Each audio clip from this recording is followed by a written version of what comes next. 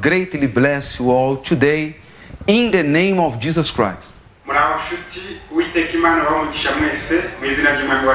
As you read on your screen, stop suffering. That is exactly what God wants to do in your life. I would like to speak to you who has been facing a lot of depression.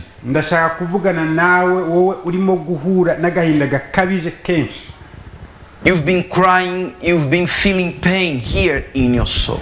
How many things have you done in order to escape the pain, to find yourself free, and they did not work? Well,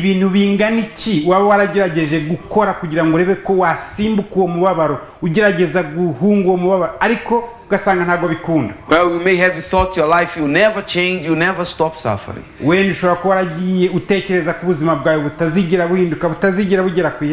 But we have someone here with us today to share a testimony. He had a big loss in his family. And he thought the only way out was death, to kill himself. God made a change in his life and he wants to make a change in yours. Right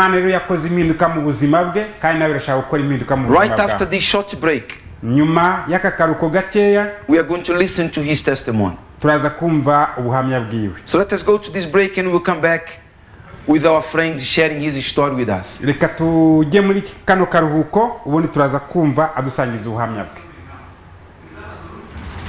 Close the door.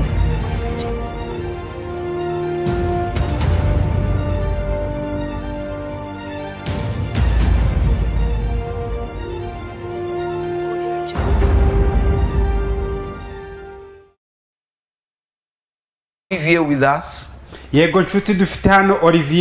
And he will share a bit of his story. Olivier, welcome to our program today. And I need you to share with us what was your pain, what is it that caused depression on you?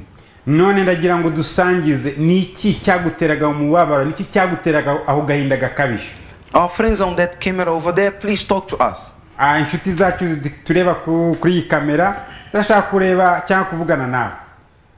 Nyimara kubura ababyeyi nibwo natangiye kugira agahinda gakabije, nkanywa inzoga, ariko ikibazo nari mfite ntabwo cyakemukaga, ahubwo nakomeza kugenda ngira agahinda gakabije mu mutima wanjye, nkomeza kugenda mbabara mbura icyo nakora, rimwe na rimwe nkumva naniyahura, nagiye ntekereza kenshi kwiyahura ariko ntabwo nigeze mbikora.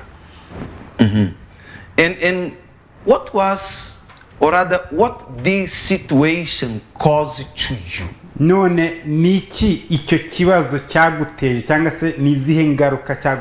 you give us details, what would you feel? What would go through your mind? To the point that you wish to die yourself? And what about those who hurt you? Please share this with us. Nkimara kugira ku gahinda gakabije, ikintu cya mbere cyabanje kuza no uburibwe bwo mu gifu, nkahora mbabaye cyane, nkahora ndibwa mu gifu. Ubundi abantu bari barambabaje numvaga bapfa bagenda mu nzira bakaba bakora nka accident ikabica bakavaho.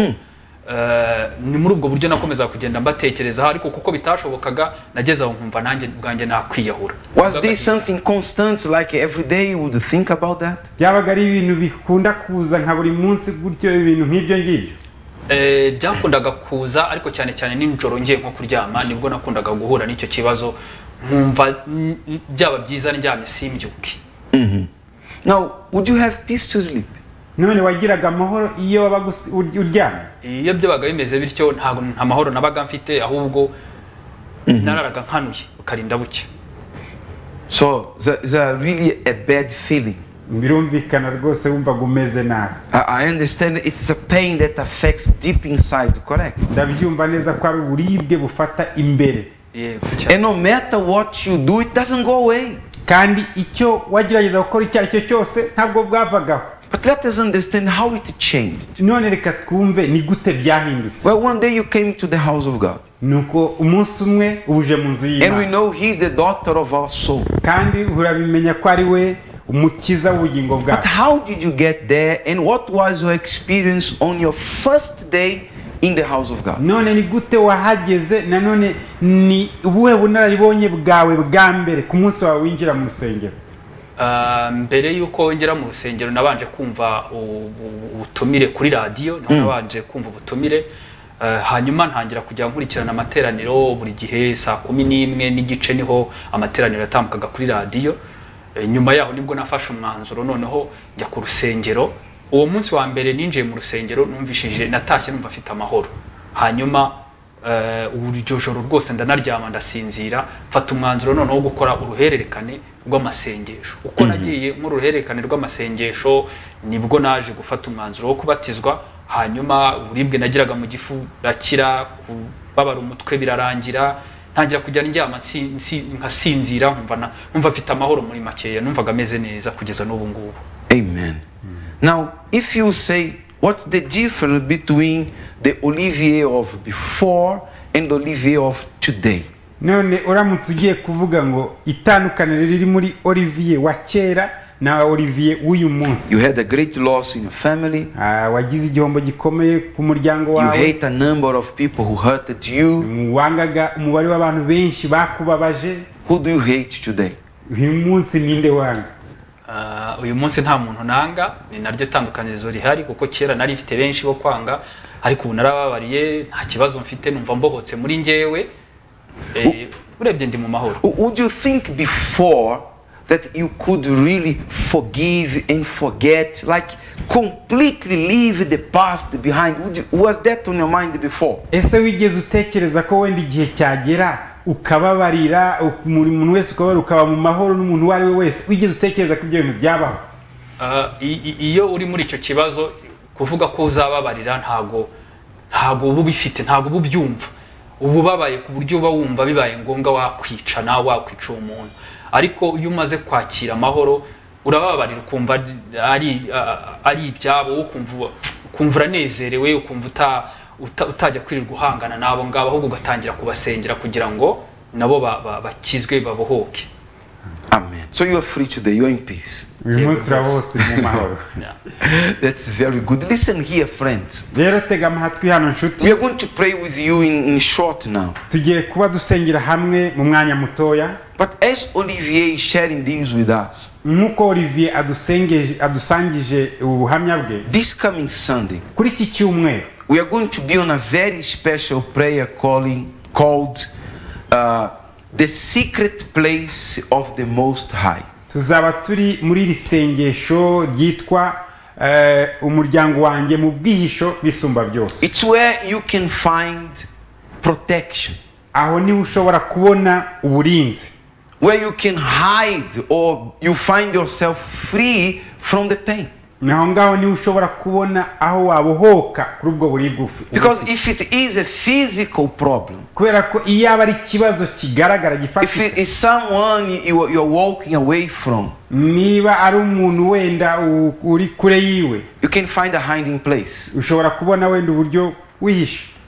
But if the pain is here inside, ariko iyo uburibwe ari ubw'imbere is hurting your soul, bubabaza umutima wawe, how you run from that? Ni gute ushobora guhunga ubwo bubabare? Look at this Bible verse. Reba uyu murongo wo muri Bibiliya. You understand what God does and wants to do for you. Nuraza gusobanukirwa icyo Imana ikora ndetse n'icyo ishaka kugukorera. This verse is from the book of Psalms. Uyu murongo uri muri Zaburi, and it reaches those who have a pain in their soul, a pain in their families.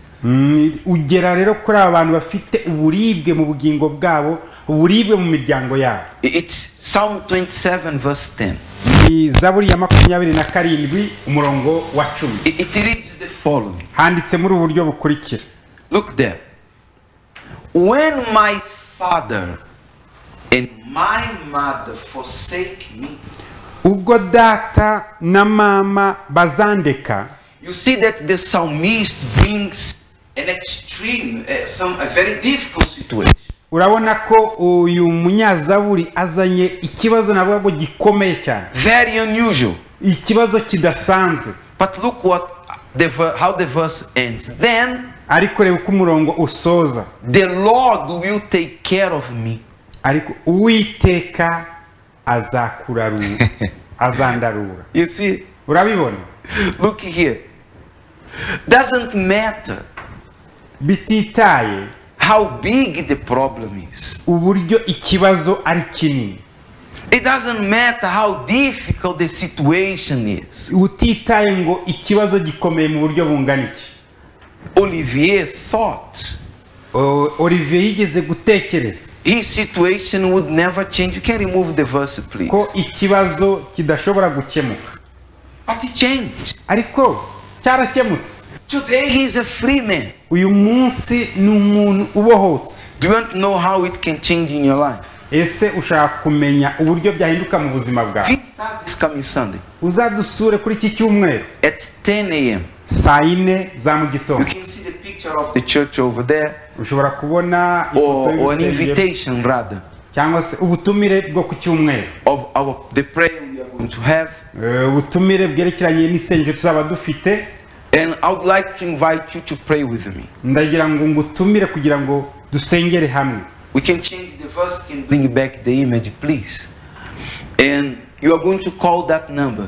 Hanyuma uraza guhamagara uriya murongo 078 078 960 5872. Our church is in Muhima. Urusengero rwacu ruhereye hano ku Muhima. You know, for sure you know Yamaha Feruje. Urabizi neza hano kuri Feruje zo kuri Yamaha. If you just take the road going to the roundabout, uramutse ufashe uwo muhanda uzamuka werekeza muri rompwe, you go about 100 meters.